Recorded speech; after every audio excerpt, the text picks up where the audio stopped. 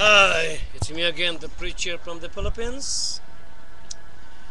And again, if this is your first time watching my videos, let me just introduce to you myself. I am Pastor Roland Perez. I am a preacher. I am a senior pastor, ordained minister when I was only 17 years old. I went to Bible college. I took a Bachelor of Arts, and I have 36 years of experience studying, delivering, preaching the words of God. I am a crusader, revivalist. I'm a missionary, teacher, missionary. So I am mentioning all of you watching my videos, subscribers and viewers, that I know what I'm talking about. My message: reasons why all unbelievers are bound in hell for eternity. There is a reason for that.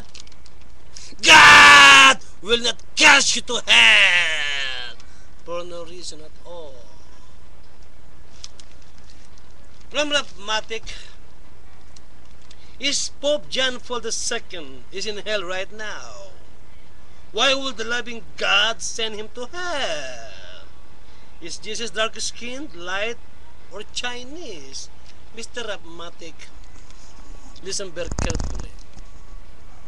I've been explaining this to all of you, that anybody who doesn't believe and deny God, anybody who does not accept Jesus Christ as Lord and Savior, is indeed bound in hell for eternity. Yes! My answer is yes! Not only Pope John Paul II, all the popes who died, all the Catholic priests, cardinals and bishops who died and did not accept Jesus Christ as Lord and Savior are surely 100% in hell right now. I pity you, Mr. Atmatic. Why will the loving God send somebody to hell? I've been telling you. There is a reason for that. Number one reason the Bible says so. Romans chapter 3, verse 10. As it is written, all have sinned and come short of the glory of God. All. Romans 6:23 also says that the wages of sin is death. That is eternal separation from God. That is the wages. That is the consequence of not believing in God. We are all sinners, Mr. Apmatic, in the sight of God. We are all lost. We need a Savior.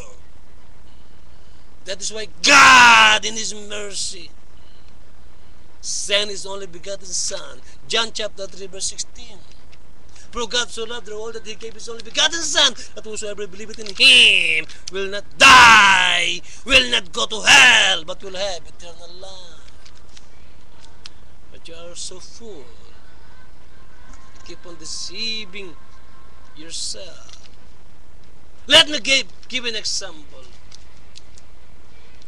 This is the story of this gracious and merciful king. There were 3 notorious criminals who were sentenced to die. Before the morning that they will die, God sent, or this king sent one of his soldiers to tell them, because of his love and mercy, the king decided to give them another chance. They will not die. So the soldier went, and this criminal, one of the criminals, criminal A, did not believe. He even mocked the king. And the second criminal, the other criminal B, did the same. He did not believe the king. He even mocked and insulted the king. But the third one bowed down and he said, I am not worthy. I am a notorious criminal. but I accept the mercy, the forgiveness of the King. I believe. I believe in Him. So that morning, the two criminals died. But the third one was released and was given another chance. Why? Because he believed the King. Same thing to all of you, unbelievers, mockers, and blasphemers of God. You're all full. God is offering you salvation, chances after chances. But no, instead of acknowledging that this great God, no, you even insult and mock Him. What salvation awaits for all of you? Yes, God is a loving God. That is why He is giving all of you chances after chances to repent and acknowledge and bow down to this great God.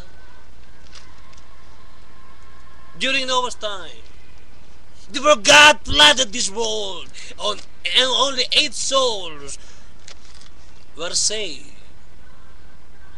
God gave them chances after chances. Noah was preaching for 100 years, almost, or more than 100 years. Telling them to repent, telling them to bow down and acknowledge God. But these people during Noah's time, instead of believing, instead of acknowledging the message of Noah, they did not. They even accused Noah of being a madman, crazy guy. Same thing with all of you now, atheists. I am delivering to you the message that before God will cast you to hell, you still have chances after chances. All that you do is repent, bow down, and acknowledge this great God. But no, you prepare to be burned in hell rather than bow down and accept this great God. Okay, Grey Pax 55. Comment from my last video's good news from the preacher. The beginning is good, but an ending sucked.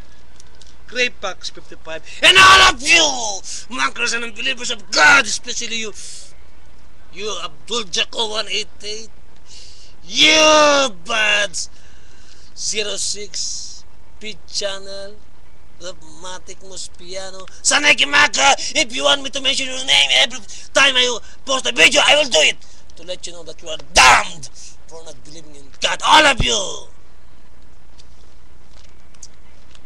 you're all damned. You want to hear lies after lies. You want me to flatter you. You want me to tell you that yes, God is indeed a loving God. He will not cast you to hell because He is a loving God. You can blaspheme Him, mocking Him, deny Him until you die. And if He exists, He will not send you to hell because He is a loving God. That's what you like to hear, isn't it? Or probably God does not exist, so you can do what you want to do. Oh my, you are all out of your mind.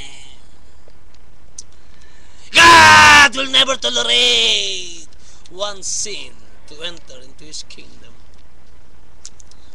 Okay. How is this? Chup Master.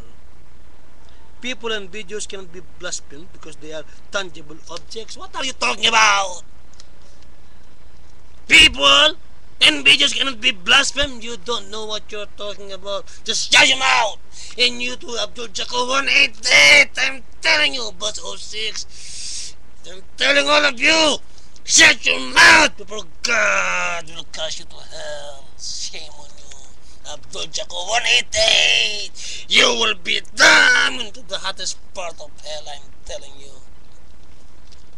Blaspheming and mocking God. Who do you think you are anyway? Abdul Jacko 188. Who do you think you are? Damn and condemned to hell. Shame on you. Shut your mouth. I pity all of you. Okay. Mober. You're hate-filled, intolerant. If Jesus existed, He will be disappointed in you. I'll continue in my next video.